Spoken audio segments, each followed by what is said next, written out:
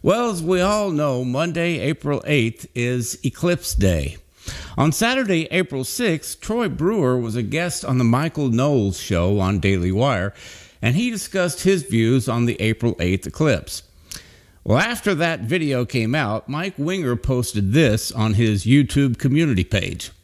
The sign of Jonah was not an eclipse. Jesus said it was related to his burial and resurrection. Don't worry about any pastor out there that says, but there's another layer to this prophecy, and goes on to add up a bunch of numbers and random associations to predict stuff. Also, there are not 7 Ninevehs directly in the path of the eclipse.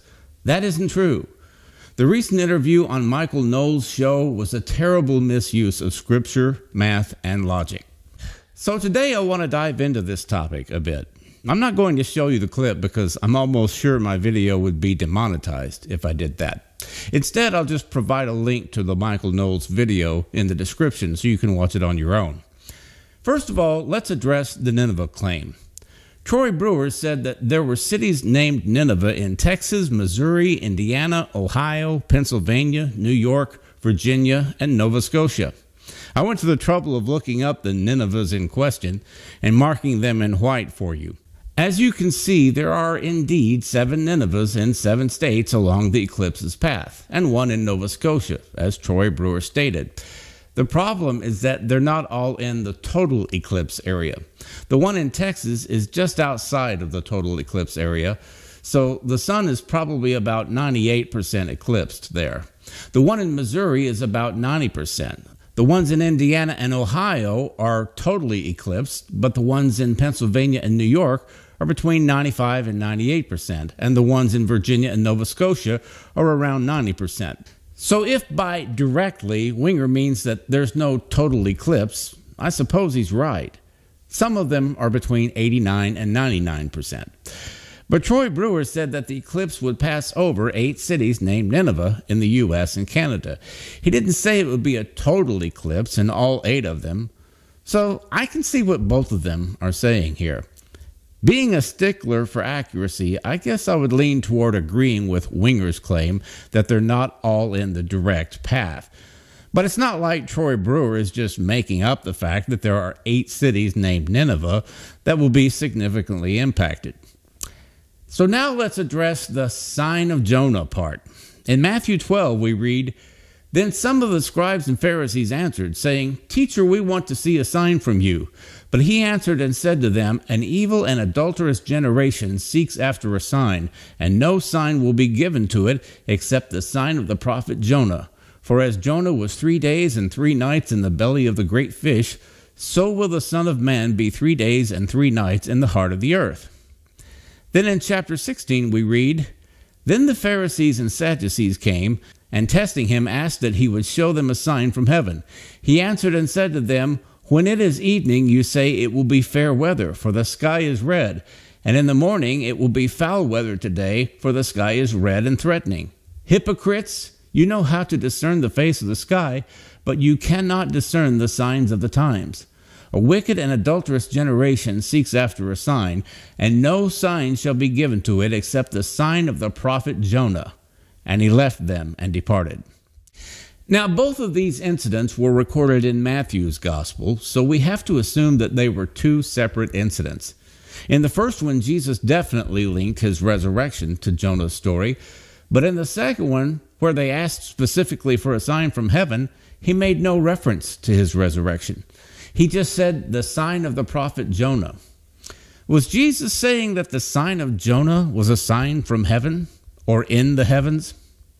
In Luke 11, we have another account of the Matthew 12 passage. "And while the crowds were thickly gathered together, he began to say, 'This is an evil generation. It seeks a sign, and no sign will be given to it except the sign of Jonah the prophet. For as Jonah became a sign to the Ninevites, so also the Son of Man will be to this generation. The queen of the south will rise up in the judgment with the men of this generation and condemn them. For she came from the ends of the earth to hear the wisdom of Solomon, and indeed a greater than Solomon is here. The men of Nineveh will rise up in the judgment with this generation and condemn it. For they repented at the preaching of Jonah, and indeed a greater than Jonah is here. Luke 11:29 through 32. Again, there's no reference to his resurrection, and there's no mention of Jonah in the belly of the fish. So what was the sign of Jonah? Troy Brewer said that in Jesus' day, the sign of Jonah was understood to mean that the sky went dark. And he referenced the Assyrian eclipse, also known as the Bur-Sagali eclipse of 763 BC, that many believe occurred in the time of Jonah's prophecy to Nineveh. But Chris Rosebrough says that Troy Brewer just made that up. The men of Nineveh will rise up at the judgment with this generation, and they will condemn it, for they repented at what? Watch this. They repented at the preaching of Jonah. The biblical text, Christ says, you know what caused the Ninevites to repent? It was the preaching of Jonah. No mention of an eclipse at all. So we got a big problem here. And that is that Troy Brewer, he's making stuff up. From Wikipedia, the Bur-Sagali eclipse occurred over the Assyrian capital city of Nineveh in the middle of the reign of Jeroboam II, who ruled Israel from 786 to 746 BC. According to 2 Kings 14:25, the prophet Jonah lived and prophesied in Jeroboam's reign. The biblical scholar Donald Wiseman has speculated that the eclipse took place around when Jonah arrived in Nineveh and urged the people to repent. Otherwise, the city would be destroyed. This would explain the dramatic repentance of the people of Nineveh as described in the book of Jonah. Ancient cultures, including Assyria, viewed eclipses as omens of imminent destruction, and the empire was in chaos at this time, struggling with revolts, famines, and 2 separate outbreaks of plague. The eclipse is also mentioned by the prophet Amos. Amos was also preaching during the reign of Jeroboam II and refers to the eclipse in Amos 5:8 and 8:5 and 9. In these passages, Amos uses the eclipse as a prophecy of doom and exhorts Judeans to repentance. Donald Wiseman's lecture was published in the Tyndale Bulletin 45 years ago. So, no, Troy Brewer didn't just make this up.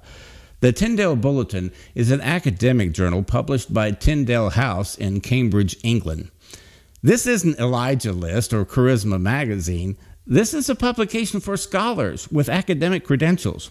According to Wikipedia, Donald Wiseman was a biblical scholar, archaeologist, and Assyriologist. He was professor of Assyriology at the University of London from 1961 to 1982.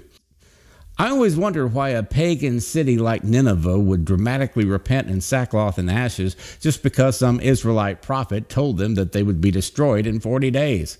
I believed it because I believe the Bible, but it seemed out of character for a pagan nation to do that when we see so many pagans clinging to their idolatry and immorality.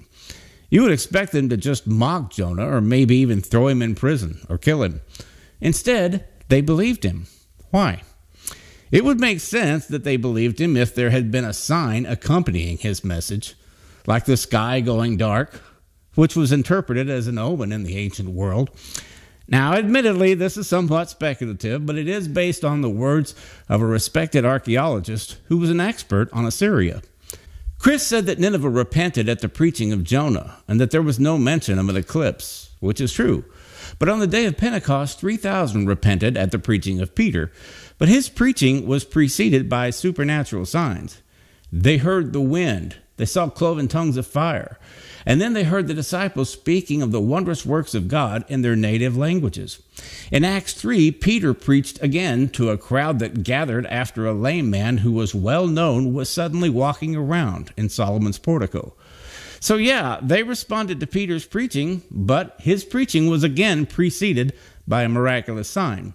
So the fact that Nineveh responded to Jonah's preaching doesn't preclude the possibility of a sign preceding his message that got their attention.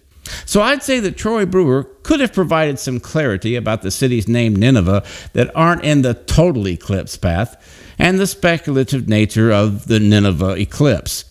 Charismatics as a whole should be more precise in their analysis and should offer an occasional disclaimer about conjecture. That could help prevent a lot of the controversy. But at the same time, Mike Winger and Chris Rosebrough could have done a little research on the Bursa-Gali eclipse in ancient Assyria and Donald Weissman's 1979 lecture in their criticism. How about we all try to do better? Thanks for watching, and be blessed.